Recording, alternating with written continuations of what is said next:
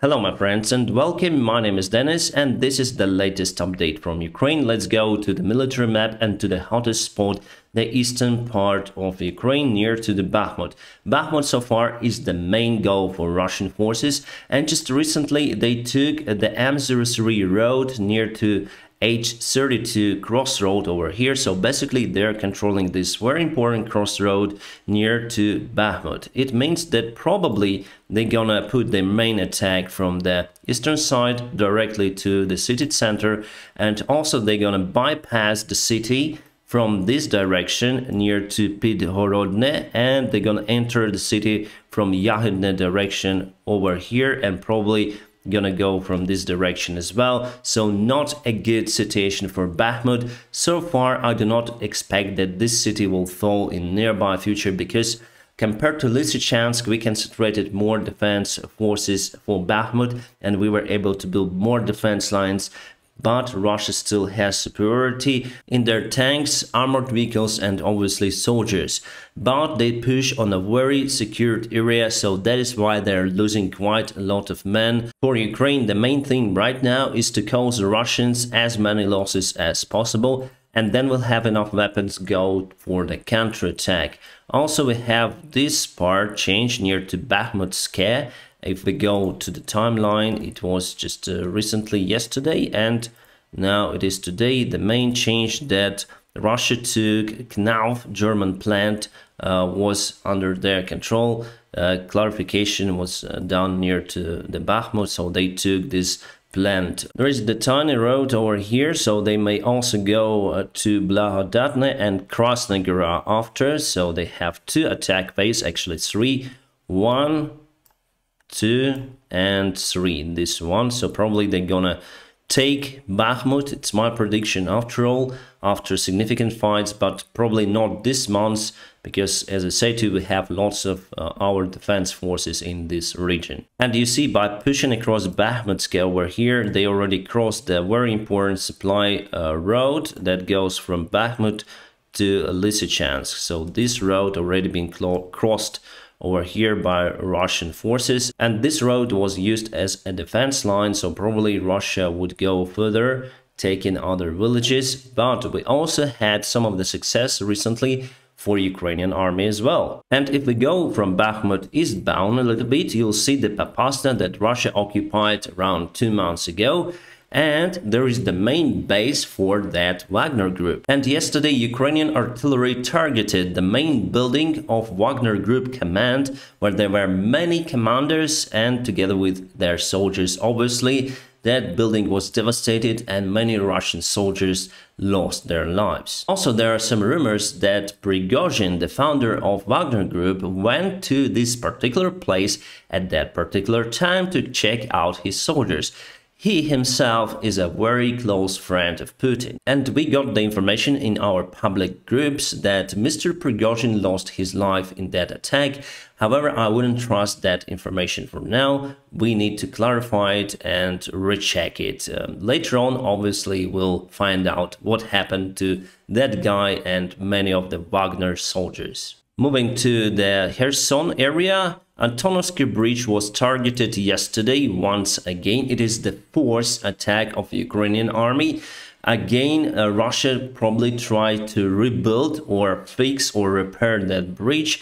It is complete nonsense, my friends, because each time they will try to make it, we're gonna target that bridge again and again. We have enough ammunition supply for the HIMARS system, and obviously Russian supplies now being cut all across the Dnieper River on the south part. So basically around 25,000 soldiers of Russian army are being trapped in this area. And it was some sort of the operation from Ukrainian forces. So our president, our soldiers, our generals were calling for the counterattack that should happen in nearby future on Kherson. And Russia didn't want to lose the Kherson. That's why they gathered lots of their soldiers and ammunitions in this area. And finally, we were able just to cut supply lines. So they have 25 soldiers with no supplies. I don't think they'll start their attack to the south again, and I still expect the counterattack from Ukrainian forces, but not this month. I think then Lend-Lease weapons will arrive, so in September or maybe even October. And again, we have the information that Russian command is leaving Kherson city itself and all of this area for the other shore of the Dnieper River, because they are basically in lack of supplies. They have just 2 ferries across the Kherson that carry ammunition, trucks and vehicles, but they cannot carry tanks. So all of the heavy armored vehicles like tanks are trapped here. Also yesterday we attacked Berdansk city, well, not the city itself, but Russian military bases, and Russia also used this port city to provide supplies for this region from Crimea. But once their ships were under severe Ukrainian attack, they lost 3 of the ships. 1 was lost completely and 2 were severely damaged, and they cannot use it those any longer. And also we attacked the Melitopol area, the air base around there. It was a big explosion. So as you can see, we have HIMARS working all across the front lines and far behind the front lines. And as usual, every day Russia targets Kharkiv, Mykolaiv and Zaporizhia with their artillery systems. And my friends, for the rest parts of the front lines, the situation is more or less standstill. Let's go for the latest news and events. So yes, I told you about the Bakhmutsky and Knau factory that was lost during the fighting. The Russian soldiers got some of the photos there with the confirmation that they really took this place. I see more and more videos how we used simple grenades mounted on the drones and dropped on the Russian soldiers. Unfortunately, my friends, I'll not show you the details of that explosion. So this guy was injured. So those small grenades, they cause mostly not death but injuries. But still it slows down Russians. Now they need to take care about that guy, about his legs, about his evacuation. So obviously those drops are making some profits for Ukrainian army. Those types of weapons obviously are much less effective compared to tanks and artillery, but they can lower the Russian forces' morale to the ground because they could be attacked anywhere from the skies. Yes, it is a weapon, but the psychological effect of it is much greater than this type of explosion. And this guy starts to look at the skies, watching the drone probably. And yeah, I will not show you the result because I just don't want to show that stuff on my channel. One more Russian attack helicopter K-52 was attacked by the portable manpad, and yes, it was shot down. We don't see the landing of that helicopter. It still flies miraculously, but at least it lost the one engine, and there is the engine fire. Obviously it should land somewhere from the forced landing. Sometimes they just explode in the skies, sometimes they may fly, so depends. And this is what left from the Wagner command center in Popasna, so totally demolished building, and there are some photos of it.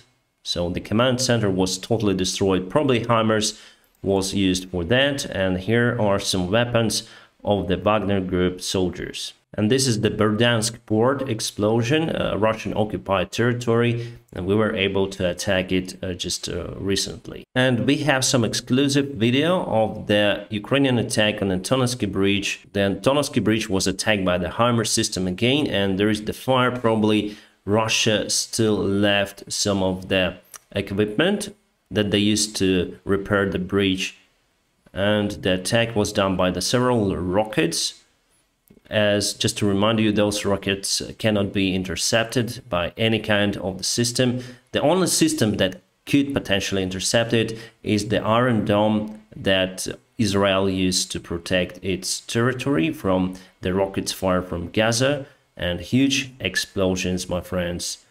Bridge was just devastated. And this tower is located on Russian territory, and this is the job of the Ukrainian suicide drone. It's just near to the Ukrainian border. Suicide drone just hit the bottom of the tower. Seems like it's staying right, but you'll see later on what happened to that tower. It just drops. So Russia uses those towers for surveillance of Ukrainian territory, and obviously Ukraine fights back, destroying it. Here we have some of the aviation news also connected to Ukraine. The Scandinavian airline SAS redesigned the interior of one of their Boeing 737-700s to be able to carry Ukrainian soldiers who were wounded during this war. So they will conduct the flights from Rzeszów, near to the border of Ukraine, to Oslo and Trondheim, and to many of the European cities as well, Brussels, Amsterdam, and many other hospitals. So I think that airplane will be chartered just for that flight. I'm really happy that we have this support from our Western allied countries, and not only. My friends, I'll keep you updated on situation here in Ukraine. And now, if you like what I do, just press the like button. And also, if you want to support me financially, there are many links under this video how you can do it on Patreon, PayPal, or Donatella, whichever you like. For those of you who support me, my friends, thank you so much. And as usual, I wish you a peaceful sky wherever you are. Have a great time.